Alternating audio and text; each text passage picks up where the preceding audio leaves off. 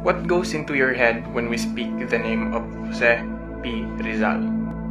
Of course, the Philippines' national hero. Everybody knew him that way. But you know what? There's more to it.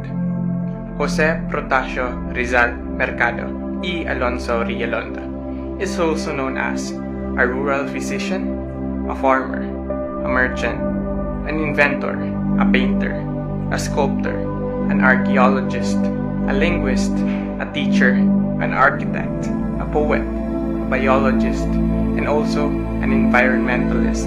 Name it all. Is there anything else that this versatile being can do? Imagine being a man with multiple talents and skills. He's a man of wisdom, courage, and bravery. Here, I'm going to bring you back in time. I'm going to turn the hands of the clock backwards for you to have a glance about the roller coaster yet very influential life of Dr. Jose P. Rizal here in Dapitan City. I will take you to places that resemble history. I will tell you tales that you hadn't heard before. What you will see are not just old artifacts, not just buildings built from the past, not just ordinary memorabilia. They speak the core of patriotism, of hope, of optimism that the youth of today should possess. So stay there as I bring you back to the life of Dr. Jose P. Rizal here in Rizal Shrine, Dapitan City. Dapitan City, the Shrine City of the Philippines. This is where the ever-famous Jose Rizal Shrine is located. There's no possible way that a person who does a trip in Dapitan City would skip this historically significant place. Rizal Shrine is not just your typical tourist spot. Believe it or not, it is a 16-hectare estate here in Barangay Talisay, Dapitan City. But, wait, who owns it? Well, no other than Jose Rizal himself. Rizal purchased the estate for 4,000 pesos. Back then, that was a pretty huge amount. And ever wonder where he got it? Well, Jose Rizal won a lottery at Reales Loterias Españolas de Filipinas with the lucky number 9736. In 1930, the site was converted into a public park. As years dragged by, and through the proclamation number 616 signed by President Manuel Luis Quezon, this protected area was established in 1914 as the Rizal National Park and covered an initial area of 10 hectares. So our first stop would be the Museum ni Rizal. This is found near the Shrine's Gate. It preserves Rizal's personal writings such as books, letters, poems, and some of his particular wardrobe like journals, copies of his artworks, his apparatuses for fishing, his original medical instruments, his original blackboard, table, and even chairs used for teaching his pupils, and other historical displays. If only walls could talk, they will tell us great events that happen within them, like for example, these poignant letters. These were written in Dapitan. The letters spoke about upsurge love, about opinions, about truth, about fictions, and also about his life. One of the most advanced features found is that the museum also has an e-learning room for online lessons regarding the National Historical Commission on Philippine History. So there is no way for us not to be intrigued to pursue knowing Rizal's life. Next, let me take you to Casitas de Salud. This is called the health houses. Two huts were built on the top of a low hill. However, the two main structures were former tea houses. But then, later on, this was converted into a health clinic where one structure was for the males, while other for the females. His golden heart continuously beats to help his countrymen. This was all for the intention to accommodate different patients from far-flung municipalities which provided them lodgings.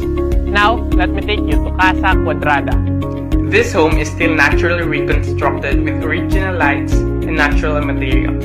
So yes, you're under the shade of the same light where Rizal used to read his books. You're also within the same walls and in between the hallways, retracing Jose Rizal's footsteps. Cuadrada is translated as a square. This operated as a school for the Rizal students as well as a secondary dormitory. And from the square house, now Now let's proceed to the roundhouse, the Casa Redonda. Rizal always aimed to provide his students with the best convenience. This is an octagonal dwelling which used as a dormitory by his pupils. Take a look at this area and imagine Dr. Jose Rizal as your teacher.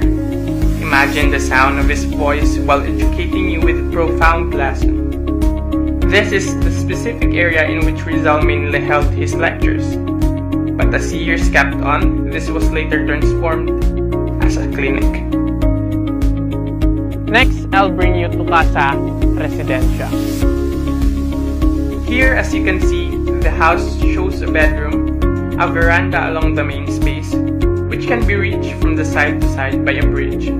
However, this is one of the most controversial places here in Rizal Shrine. Ever wonder why? This rectangular house where Dr. Jose Rizal lived during his days of exile holds hearsay that beneath this was where he buried his child with Josephine Bracken. If it leaves you a question about who Marie Josephine Leopoldine Bracken was, she's the common law wife of Jose Rizal. However, it leaves an unending uncertainty whether it's true or not, as Jose Rizal indicated in his writings that he burned the gazebo down. Next is the aqueduct, or the patubig sa talisay. The aqueduct structure of lagoon cutting across the shrine was assembled in the year 1895 by Rizal himself.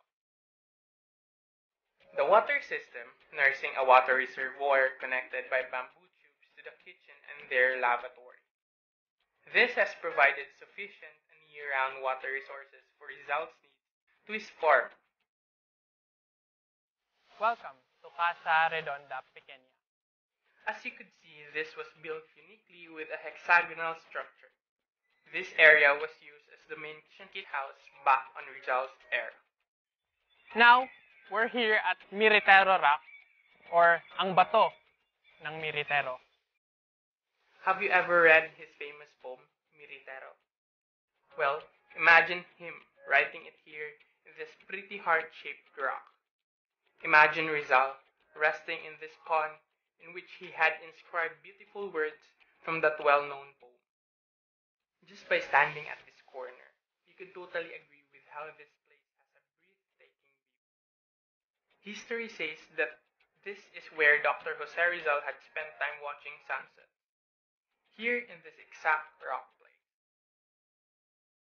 Aside from that, this was also his favorite dating spot with Josephine. At the same time, this was where the couple exchanged their vows through an informal wedding. And our last stop would be this wonderfully made landmark of the statues of Dr. Pio and Rizal is located. And not so far from this is where the steamship Venus gusted its whistle. The young man was Dr. Pio Valenzuela, who was recognized as the most highly educated among the Katipunan members. Made his journey here in Dapitan to meet Rizal. The Venus cast anchor at the port of Dapitan, about 500 meters away from the house of Dr. Rizal, now the Rizal Shrine. And here, I am standing right next to the statues of Dr. Pio Valenzuela and Rizal like they were sharing conversation.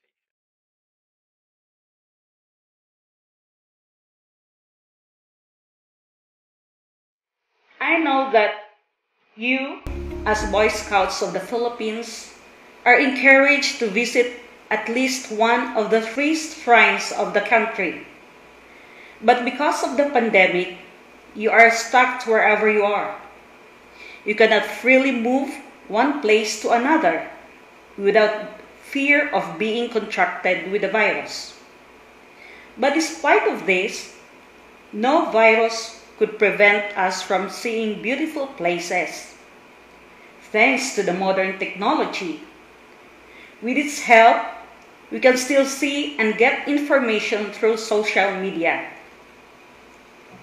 In behalf of the National Historical Commission of the Philippines, and as officer in charge of the Museo ni Jose Rizal in Dapitan, we are glad and grateful to the organizer for choosing Museo ni Jose Rizal, the place to conduct virtual tour.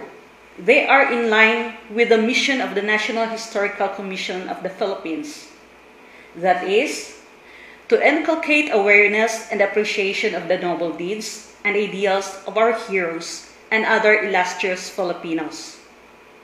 Another thing is to instill pride in the Filipino race and to rekindle the Filipino spirit through the lessons of history.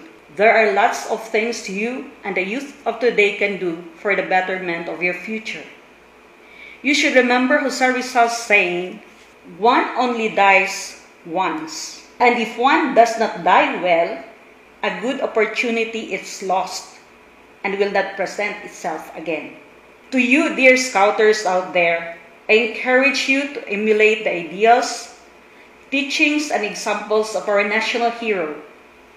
Make him your model to make our place, that is, our country, a better place to live in.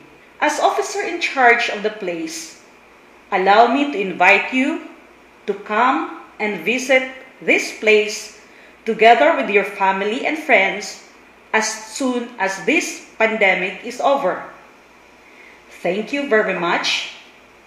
Please keep yourselves, be safe always. May God bless us all. It gives me chills to think about the hero who once walked where I walk. The man who built this beautiful heritage we are now enjoying. The man who left a culture of excellence in the blood of every Filipinos. And just imagine, I want you to imagine, the spirit of this hero silently standing right just next to you. Yes, we are here where he once stood. We are here where he once resided. And we are here to remember his heroic acts. At sa pagtatapos sa ating paglilibot, naway hindi natin kalimutan ang bayani na minsay tumira sa Dapitan.